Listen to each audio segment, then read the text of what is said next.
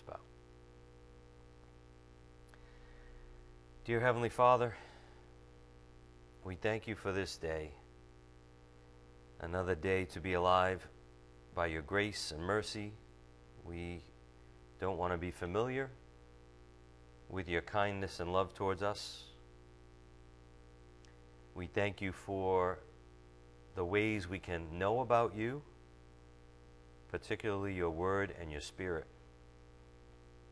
And we thank you for your faithfulness towards those who turn to you. And most of all, we thank you again for sending your Son down for us. He became poor so that we could become rich.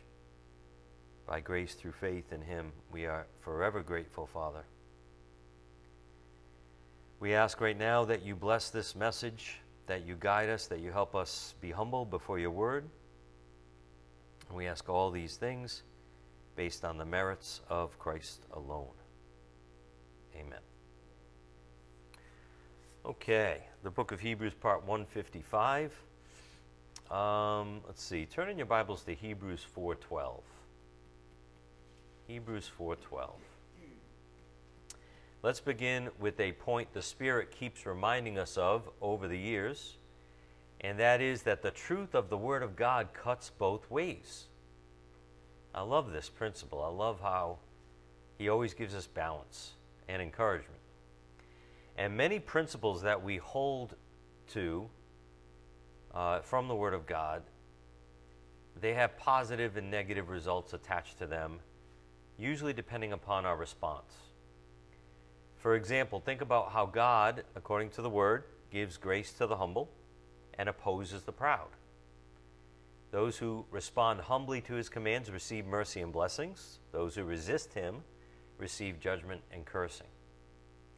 So the great thing about this whole balance, too, is that God is so reliable. And whatever he says is going to come to fruition. Whether it be on the positive side or the negative side, his word is true and it holds true. And the word does cut both ways. So first, look at Hebrews 4:12. For the word of God is living and active, sharper than any two-edged sword, piercing to the division of soul and spirit, of joints and of marrow, and discerning the thoughts and intentions of the heart. So is it any coincidence that God uses this analogy and this language about his word? In particular, the two-edged sword. First of all, we see a sword that cuts, and second, we see it has two sharp edges. And maybe, just maybe, that points to how his word does cut in both directions for us, in reliability in both directions. So in this we rejoice to have a God that doesn't change and is always true to his word. Can you imagine if we had a God that gave into his emotions or waffled all the time like we do? It would be horrible, because you'd never know where you stand before him. But you can know where you stand because his word is so true. As a prime example of cutting both ways, we have the popular verse about reaping and sowing. Turn to Galatians 6, verse 6.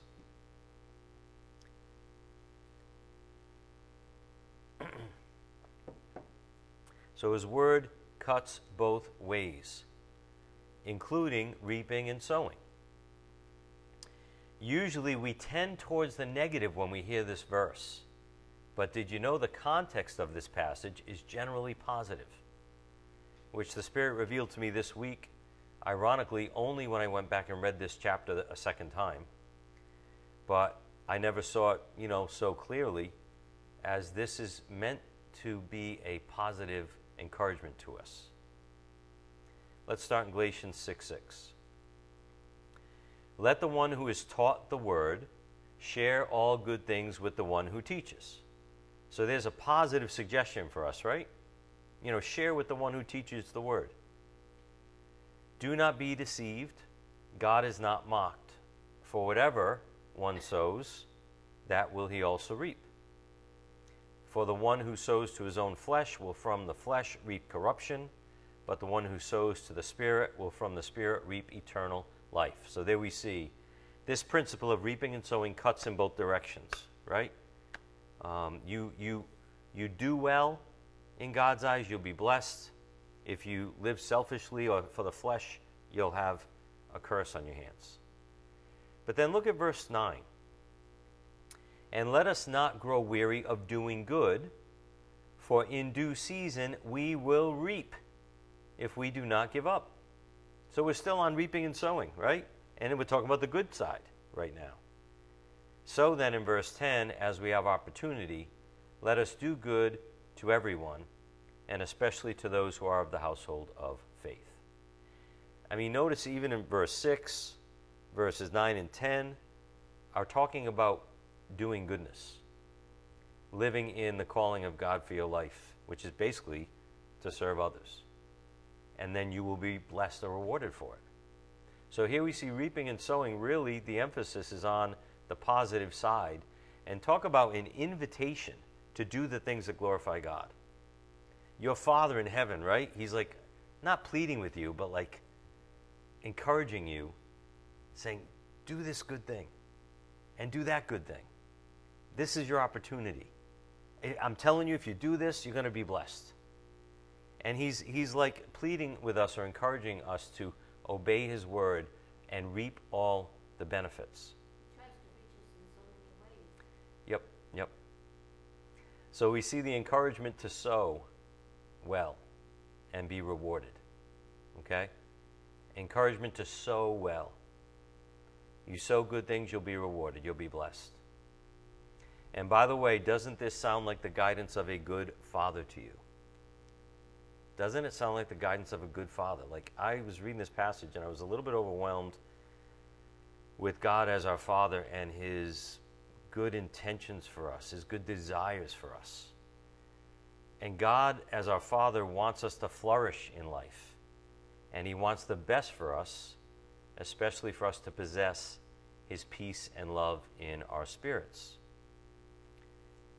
Could there be anything more valuable in this life than his peace and love? Like, those are two examples of what he wants us to have more than anything. Forget about money. Forget about possessions, which is what we first think of in the flesh, right? Reaping what we sow. We want stuff. We want things. But he, in his infinite wisdom, wants us to have his peace and his love, because he knows that'll carry us, and that's what's really important and what's going to last, right? So now look at the very next page in your Bible to see our dear Heavenly Father's good intentions for us. This is kind of a side emphasis in tonight's message. Look at Ephesians 1:3. Blessed be the God and Father of our Lord Jesus Christ, who has blessed us in Christ with every spiritual blessing in the heavenly places. So do you see the Father's joy in blessing his children? The Father has this goodwill intentions towards his children. Blessed be the Father, God and Father of our Lord Jesus Christ, who has blessed us in Christ with every spiritual blessing in the heavenly places, including his peace and his love and joy, even as he chose us in him before the foundation of the world, that we should be holy and blameless before him. In love, he predestined us for adoption to himself as sons through Jesus Christ, according to the purpose of his will. Some translations there say the good purpose of his will. Talking about his goodness towards us, right? He predestined us, verse 5, for adoption to himself as sons through Jesus Christ, according to the purpose of his will, to the praise of his glorious grace, with which he has blessed us in the beloved. So go home and read further to see the Father's goodness toward us. And in particular, we are talking about the Father here. And there are a lot of verses that talk about the Father's particular intentions and goodness towards us through the Son, through the Spirit. But do you think we should all rejoice that this is the God we serve? It's not another God. It's not an uncertain God. It's not a God who holds it over us all the time. It's a forgiving God. It's a merciful God. It's one who's always there ready to forgive and even bless us when we obey, as a good father would. But he does it with perfection, with perfect wisdom. But we need more faith. I don't know about you, but at times I just need more faith. I need to believe. I need to trust. I need to step back and stop trying. I was talking to Chris before service. Step back and stop trying to control everything or fix everything immediately. And instead realize God is in control, and be still. Be still and know that he is God.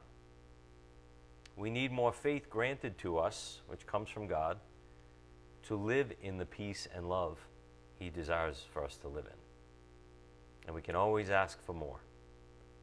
And he always wants to give it. But he very often is waiting for us to ask for more. So do you remember the passage we ended with last Thursday? Probably not, but you will. Turn again to Romans 15:13. I love how the Spirit brings everything together, even in ways that, we don't plan, or I didn't preconceive. And I've had a lot of miracles in my life. oh, I'm sure. Just please no talking during the service, okay? I won't. That's okay. No problem. But look at Romans 15:13. May the God of hope fill you with all joy and peace in believing. Do you remember that? Last week that came out with emphasis. In believing. We have to believe that this is the God we have, the God of good intentions for us, the God of hope. May the God of hope fill you with all joy and peace in believing, so that by the power of the Holy Spirit you may abound in hope. Only by believing his word will we abound in hope. When we lack hope, when we lack confidence, when we lack courage, when we lack these things, we're not believing the way we should. And what's the solution? Don't try to do it yourself. Don't try to muster it up by your own will. Ask him for more faith. All right? Give me more faith. Help my unbelief, as the man said to Jesus when he was healing his son. As our dear pastor always says, we also need to get out of the way. We need to get ourselves out of the way, relying on God fully. So it's a journey. It's a process. Now, keeping in mind that the word of truth cuts both ways, let's go again to our main passage from Sunday. All right, so we kind of just had a little foundation set with a couple different examples. But go to 2 Corinthians 13:5. 2 Corinthians 13:5.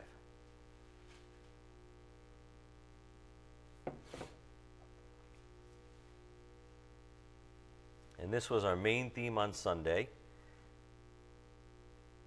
Examine yourselves to see whether you are in the faith. Test yourselves. Or do you not realize this about yourselves, that Jesus Christ is in you, unless indeed you fail to meet the test? As we've heard in the past, when we examine our hearts before God, we see where our affections lie and our allegiances lie, if we're honest with ourselves. And if we discover that we hold an affection for Christ and his good work on our behalf, then that's a good sign that we can be assured by, we can be encouraged by. So again, when we step back and examine our hearts before God, right, which again, we're reading the Bible, we see a verse like this and we say, ooh, right? All right, let me examine myself. And when you come out of that realizing that you have a certain affection for Christ, that should be very encouraging. That was the point from Sunday. That should be very assuring, because you wouldn't have that affection for Christ unless it was for the Holy Spirit. So the Holy Spirit must be in you. Otherwise, you would have an indifference to Christ. You'd be like, I could take him or leave him. And that's a sign of unbelief, really. So anyway, this testing thing is a good thing for a believer, because it comes out the other side shining, like gold shining. We're going to get to 1 Peter again, where the gold shines brighter. Despite our sins and weakness at times, if we keep coming back to him, because we all fail every day, but if we keep coming back to him, that's another assuring sign. That's another affirmation that we're in Christ, because we know who our Lord, Master, and Savior is. Or we wouldn't be coming back to him. We wouldn't so quickly confess our sins, for example. So unfortunately, a lot of churchgoers who hold to the title of Christian aren't saved, some not even thinking they need a Savior, and some thinking they're good enough on their own. And there are even other variations of that, but they haven't trusted in Christ as their own Lord and Savior to pay for their sins. They bought a lie about their own worthiness, not surrendering to what the Word says about our sinfulness and wretchedness. So in the end, what happens is they listen to a false spirit, even from an ungodly pulpit in some churches, which is really unfortunate, but true and happening. But for us, the Spirit is telling us self-examination is a good and important thing. And it comes out the other side for the believer in a very good way. For true believers, it frees them up to know they belong to him and they're in his faithful hands no matter what. For example, think of John 10. I know I've been through times recently where going through a tough time of lacking faith and doubt and distractions, and then even at my lowest moment, God reveals his faithfulness to me in some way, that he's there. And even that struggle and that relationship with him is an affirmation. You know, would I be going to him for help if I wasn't his? No. Right? We'd be seeking human solutions, worldly solutions, and trying to hide from reality, right? And self-medicating, etc., etc., etc. So even that is an assuring thing, that you go to God when things are bad, even when you're struggling, even when you see ugliness in you. For the unbeliever, when they examine themselves with a verse like this, hopefully they realize that they're nothing on their own, and they turn to Christ with a humble, repentant attitude, which is what saving faith really looks like. So a key principle for tonight: either way, the testing of one's faith leads to truth and goodness. And this was really a main emphasis from Sunday. Either way, no matter what, when you test your own faith, it leads to truth and goodness. You know, it's going to take you out of a mess you're in or a confusing situation you're in, or it's going to just boost your confidence about God's faithfulness. So, per the Spirit, we mustn't cringe when he calls us to the carpet through his word. Calls us to the carpet through his word. We should instead be humble and honest and seek his conviction. Right? Like, Lord, show me. Show me. Show me you're with me. You know, give me a conviction in my soul, even my conscience, only in ways that you know how you could show me, that I know it's you. And it's different for each of us, but he's very personal. And how many times we don't ask for that? It says, draw near to God, right? And James say, draw near to God, he'll draw near to you. So in whatever way you know how, in your own personality, in the unique person God made you to be, draw near to God. And watch what he does. Watch what he reveals to you. But back to the key point here is that believers truly should be encouraged in Christ. Go to Hebrews 6:9. Hebrews 6:9. You remember that phrase, things that accompany salvation? We went over this verse in some detail. I don't know if it was a month ago now. But these things that accompany salvation may show up when you examine yourself. And we should be encouraged by those things sprouting out of us. Okay, again, think of fruit, right? Good fruit. There's certain things that sprout out of us, things that we're not even familiar with, things that we know aren't of ourselves, that God is working out in us and bringing out in us in goodness.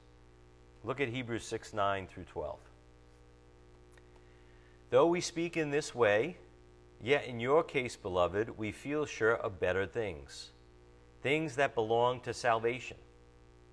For God is not so unjust as to overlook your work and the love that you showed for his sake in serving the saints, as you still do.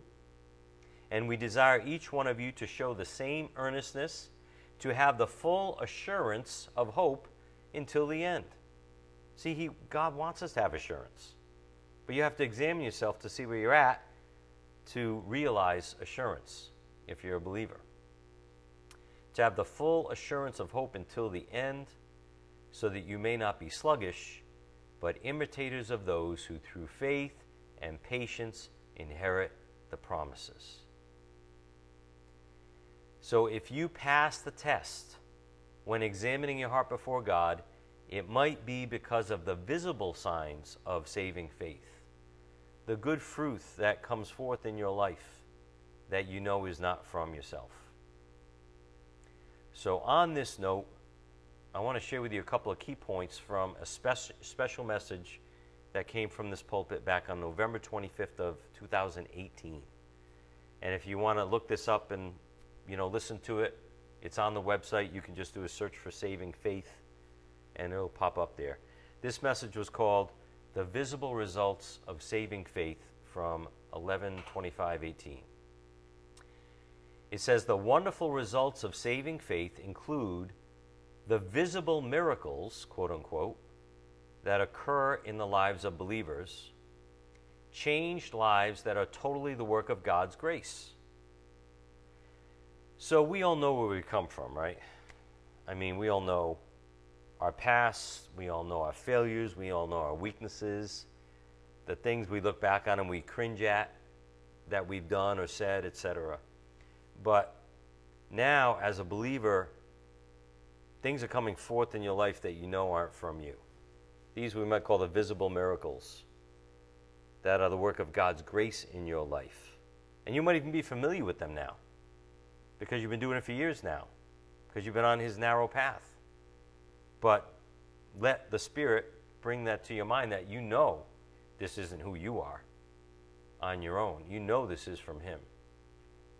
And these are part of the visible results of saving faith. Another point from that message is this: we cannot see the roots of a tree of faith, just as we can't see someone's heart, but we can see the fruit of a tree of faith, which are the visible results or proofs in a believer's life. I mean, the Bible's pretty clear that if you're a true believer, there's going to be some good fruit that comes forth in your life. Like, not zero, because then God didn't change you, apparently. But if God is in you, and he's changed you, and he's motivating you differently, there's going to be certain fruit that sprouts forth. And again, while we can't see the roots of faith, we can't see someone's heart, but we can see the fruit of a tree of faith. It eventually comes forth in somebody's life. So these visible fruits, what are they? The Bible talks about. Because some things you just can't see, right? Like you can't see someone's heart. You can't see if someone is praying to God, right? Those are invisible things. But you can see things like fear of the Lord, or love, or obedience, and even righteousness. And the Bible says these things will come forth in the lives of believers. To certain degrees, at different times, but they will come forth. So feel free to go back and listen to that message if you want to be encouraged about this topic. And we're talking about assurance, right? We're talking about being assured of being in Christ Jesus. And these are part of those evidences. So, that being said, we're not only told to examine ourselves, like in 2 Corinthians 13:5, but we're also told to test the spirits. So turn again to 2 Corinthians 11:4. 2 Corinthians 11:4.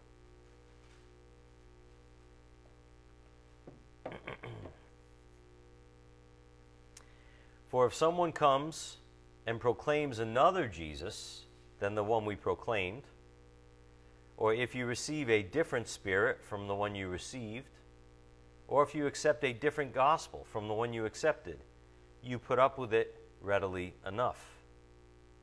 So there's the Apostle Paul's sarcasm coming out, trying to grab the Corinthians' attention for their error. But he was really saying to them, what are you doing putting up with counterfeits? We saw guidance from John on this as well. Go to 1 John 4:1 again. 1 John 4:1. Again, we're told to test the spirits to see if they're from God or not, right? Because there's a lot of counterfeits. Beloved, do not believe every spirit, but test the spirits to see whether they are from God. For many false prophets have gone out into the world. And on Sunday we saw this word for test is dokimazo, and it means to put to the test, to prove, to examine. Do you remember when the Apostle Paul went to preach in Berea? Right? After Thessalonica, he went to Berea in the book of Acts.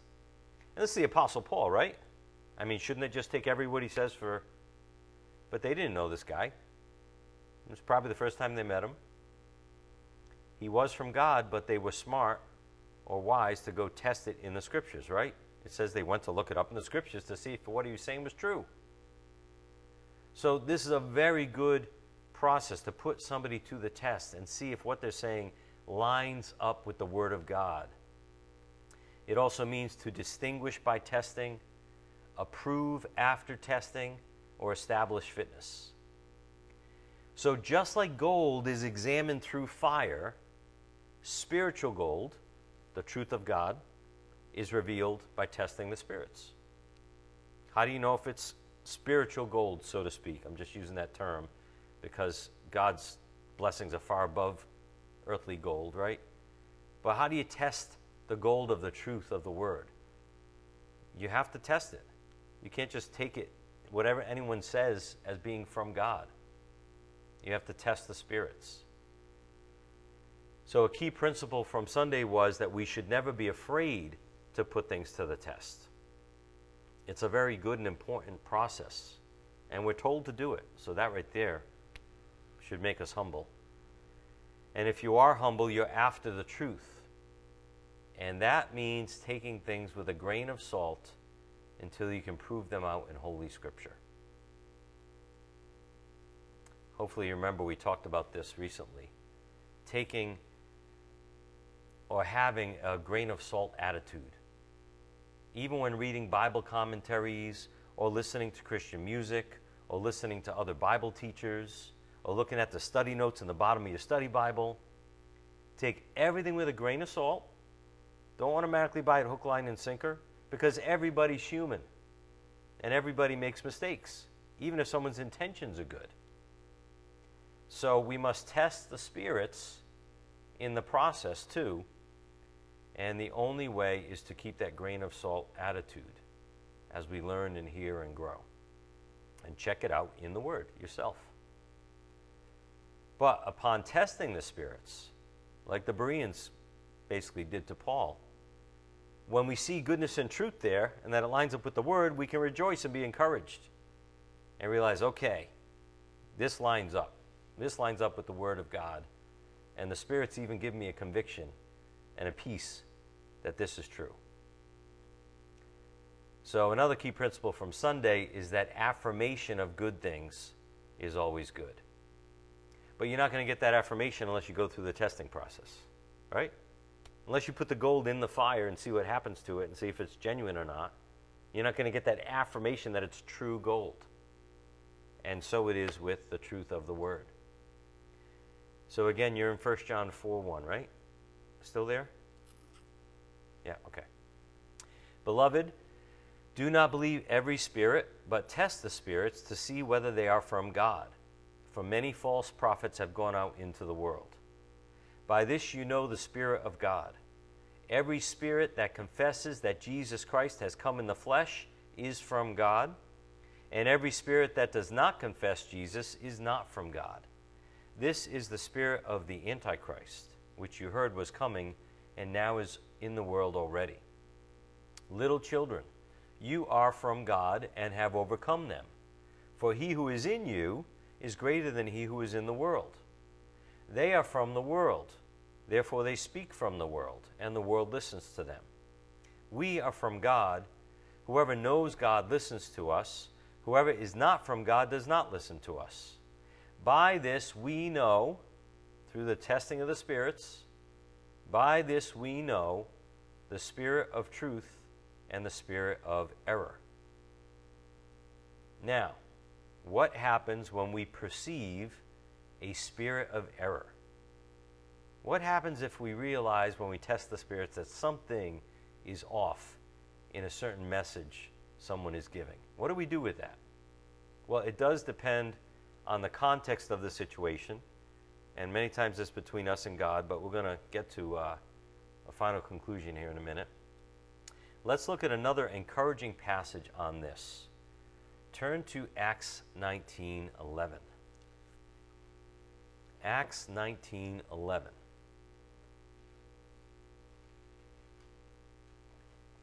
What do we do when we discern a spirit of error or falsehood? Ironically, first here, we're going to see, okay, listen to this. We're going to see an evil spirit test the spirit of so-called men of God. It's rather ironic. It's in reverse here, but he's testing the spirits, this evil spirit. So look at Acts 19:11. And God was doing extraordinary miracles by the hands of Paul, so that even handkerchiefs and aprons that had touched his skin were carried away to the sick, and their diseases left them, and the evil spirits came out of them. Then some of the itinerant Jewish exorcists undertook to invoke the name of the Lord Jesus over those who had evil spirits, saying, I adjure you by the Jesus whom Paul proclaims. 7 sons of a Jewish high priest named Sceva were doing this, but the evil spirit answered them, Jesus I know, and Paul I recognize, but who are you? Isn't this funny? This evil spirit is testing these men who claim to be of God, but apparently had no power, and he knew it. The evil spirit answered them, Jesus I know, and Paul I recognize, but who are you? And the man in whom was the evil spirit leaped on them, mastered all of them, and overpowered them, so that they fled out of that house naked and wounded. Again, if you ever want to make Pastor laugh, just send him this passage. He thinks it's the funniest passage in the Bible, I think. But it really is comical, and these men thought they were of God, and they were just apparently not filled with the Spirit, apparently not a granted authority over evil spirits like Paul was.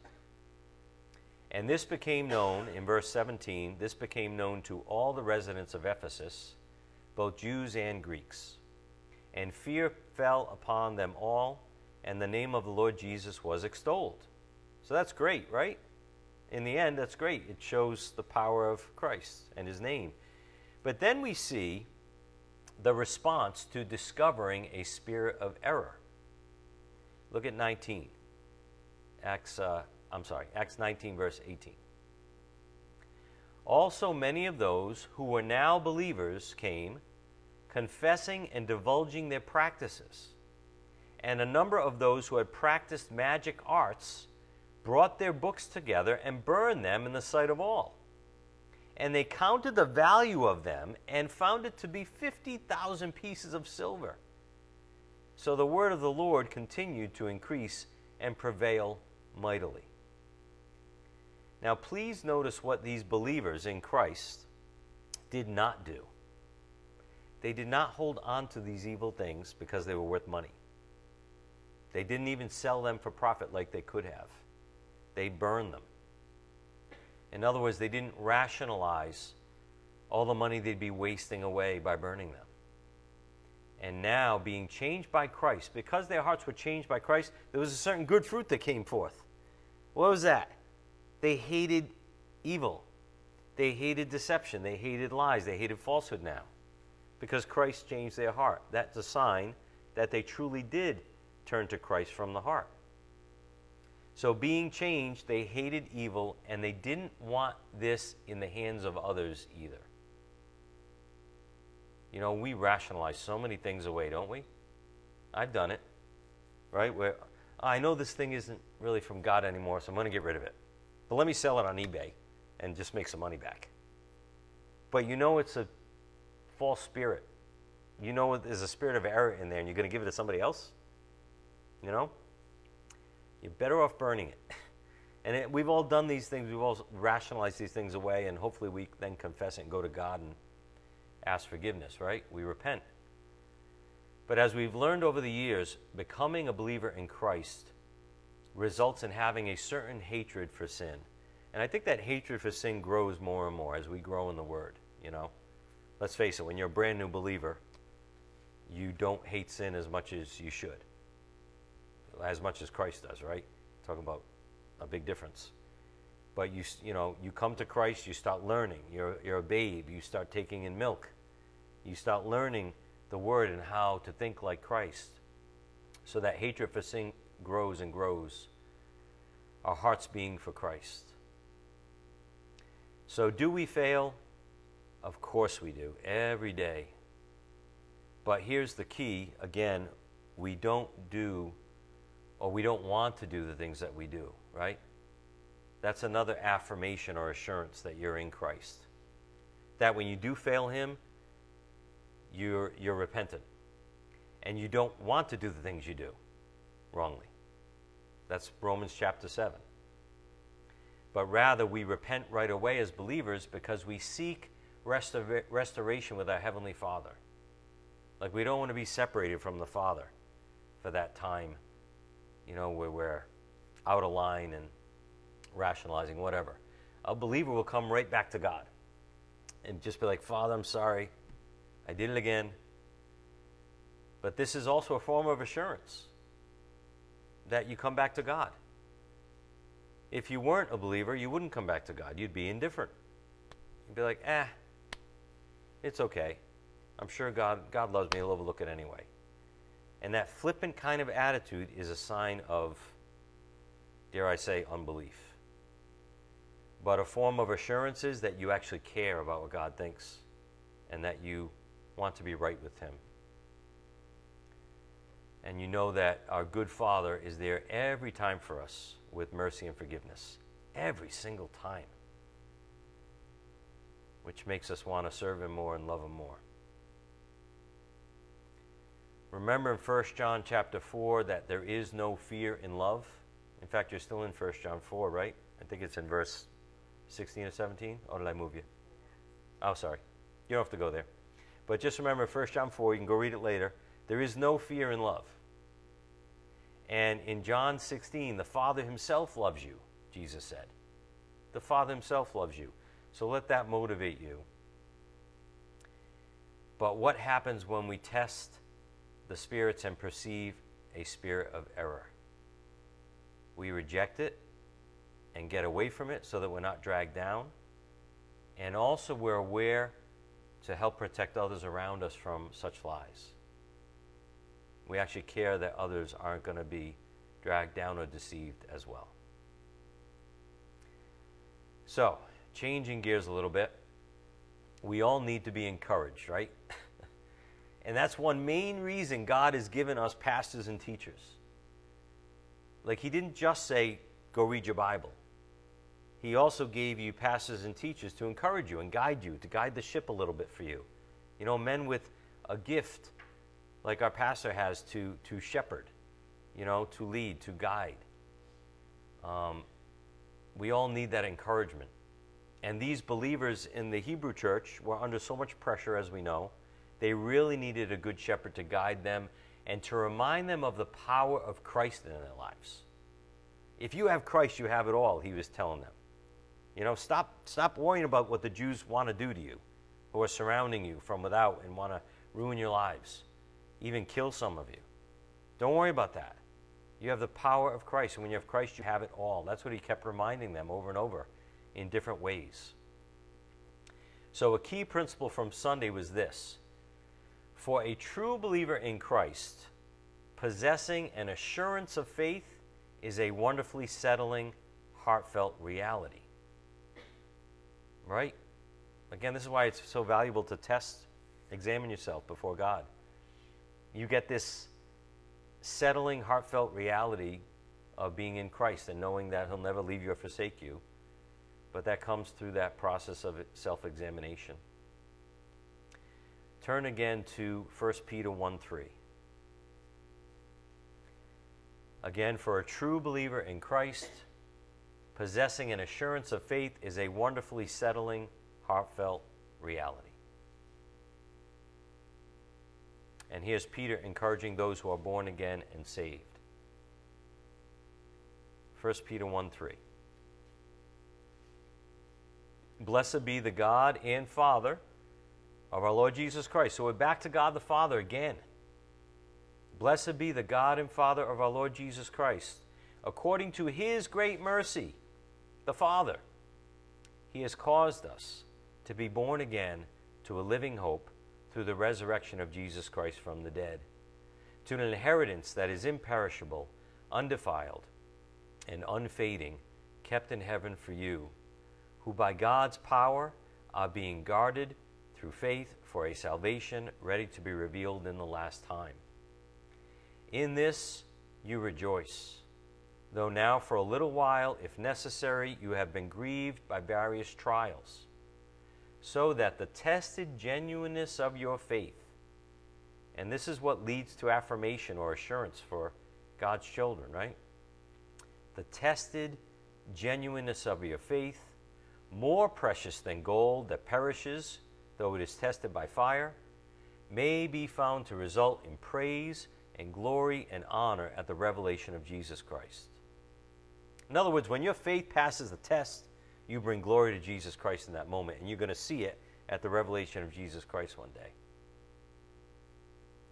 Though you have not seen Him, you love Him. Though you do not now see Him, you believe in Him and rejoice with joy that is inexpressible and filled with glory, obtaining the outcome of your faith, the salvation or deliverance of your souls. What a passage. And this is a relief to those who believe in Christ. If you're a believer and you read this passage, you're encouraged by this passage, even though it involves testing. You're encouraged because of the promises of the outcome and where it's going to go for you, because God is faithful, basically. Not because of you, but because God is faithful to those who are His. So we receive assurance in our hearts when we agree with Holy Scripture. So here's a key principle from Sunday, and this one's a mouthful, so just please listen. Really wonderful thing to think about. Assurance of faith is a beautiful gift from God to His children. It is how He extinguishes the malicious attempts of doubt to rob His beloved of an eternal joy that is theirs to cling to always. Therefore, do not be afraid to put your faith to the test, knowing the outcome is a friendly reminder that God especially loves you. The Father is trying to reveal His love to us. And it's often through testing and self-examination. But this is a gift from God, this assurance, this confidence that you're in His hands. Even when you just blow it. You just really blow it in a certain situation. But then you run to Him as a child, to a father, and then He reassures you, and He forgives you, and you know it. That's assurance. That's what He wants you to have, and He wants you to know that He especially loves you. But without the testing of your faith, we don't see that next step. You know, we talk about like an increased level of surrender towards God as we grow and we get closer to death and going home to be with the Lord. He brings us slowly to that increased level of surrender. But you have to go through these things, right? These tests, these failures, to realize His incredible faithfulness and His incredible love. So now, as we begin to close, turn to Hebrews 10:19.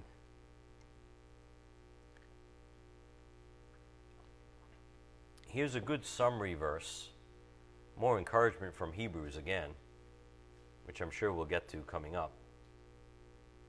But of everything we've been talking about recently, Hebrews 10:19.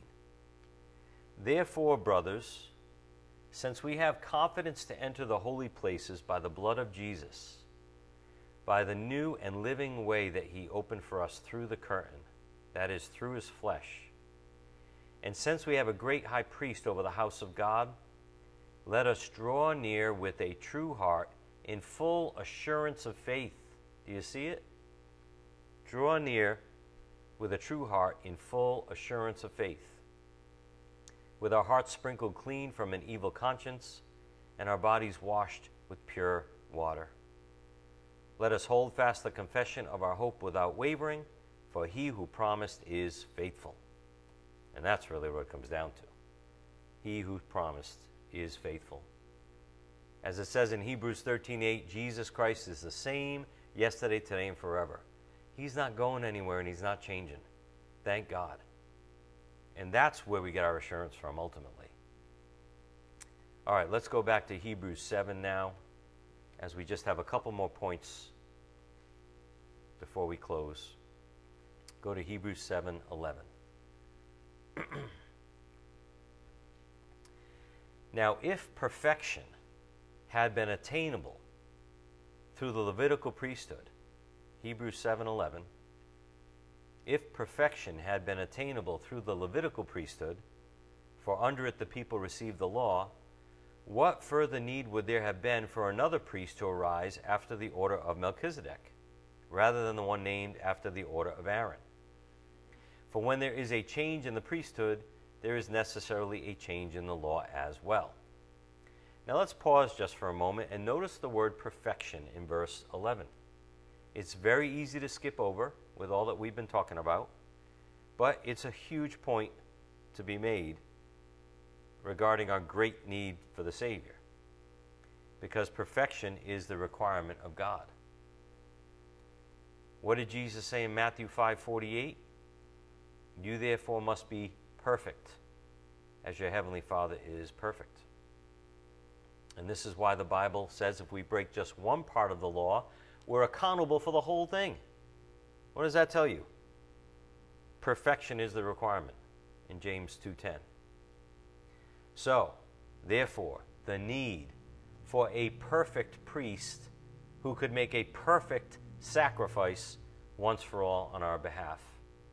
And the good news is, like the writer of Hebrews was trying to tell these people in this small church, you have him. You have him. It's Christ. He's the perfect priest who made the perfect sacrifice. When you have him, you have everything. You don't need to worry. Stop worrying. Stop, lacking faith. You have Christ. You have the Messiah, the one you've been waiting for. So as we've been learning also, Jesus even fulfilled the law so that we could now be under a different law, the law of love, by his grace. Just look at verse 17 as we close. For it is witnessed of him, you, Jesus here, you are a priest forever after the order of Melchizedek. For on the one hand, a former commandment is set aside because of its weakness and uselessness, for the law made nothing perfect. But on the other hand, a better hope is introduced through which we draw near to God. Again, last week we talked about this being an infinitely better hope because it's actually a perfect hope, not a faulty hope or a temporary hope in any way. So, my friends, we must realize and come to terms in our hearts that Jesus Christ himself is the source of all encouragement in this life. It doesn't matter what part of life you're struggling with. It doesn't matter what your test or your suffering is in. Jesus Christ is the source of all encouragement in this life. He's conquered all, even death, once for all. So no matter what we face, he wants us to have assurance in him. Assurance. And that brought out the key principle from Sunday. A saved person is a grounded person. We are grounded in Christ forevermore. The Bible says we're in union with Christ forevermore. And that no matter what, our faith will win out in the end. Even through the trials and the failures and the doubts and the falling back. Our faith will win out in the end, being in Christ, because we have the perfect one, and he's the one holding us up. So go to 1 John 5:4. 1 John 5:4. Just as a reminder that our faith will win out in the end, no matter what, if you're a believer. For everyone who has been born of God overcomes the world. And this is the victory that has overcome the world, our faith. Who is it that overcomes the world except the one who believes that Jesus is the Son of God? Now you might think, wait a minute. In verse 4, this is the victory that has overcome the world, our faith, right? Uh-oh, the pressure's on me. Is my faith strong enough? But that's not the way it works, because faith comes from God. Even the faith we have, as we've well learned over the years, is from God. No matter what, your faith, which God continually provides for you, will conquer all in the end. And I love 1 Peter 1:5 here. I love this reminder, which we've already read, but I'll just read it to you. 1 Peter 1:5 says, who by God's power are being guarded through faith for a salvation ready to be revealed in the last time. It is by God's power that our faith sustains us, even through the failures. It's by God's power that we come back to him. It's by God's power that our faith is increased so that we have the full hope of assurance till the end. It's a process, don't get me wrong, right? It's a sanctification process. It takes time, it takes going through things. But rest assured that your faith is not of yourself, it's from God's power. And by his very power, he's guarding us through that faith until the end and everything will be revealed. The Lord is the one who saves us, and the Lord is the one who keeps us saved. That's the point. And that's why all the glory belongs to God. Period. Amen? All right, let's end there. Father God, we thank you so much. You're such a good Father who cares about us and has good intentions for us and has done everything possible to not only save us but to bless us. And especially with the things that are most important, your joy and your peace and your hope and your love. Father, we thank you and we ask you for more faith as well, that we believe everything your word says about your promises towards us in Christ Jesus. We ask that you bless us and assure us and encourage us and help us fight the good fight of faith until we see you face to face. All to your glory, because it's by your power that we are being guarded through faith until everything is revealed in the last time. Father, to you be the glory forever and ever. Jesus Christ, our Lord and Savior, we pray, by the power of your Spirit. Amen.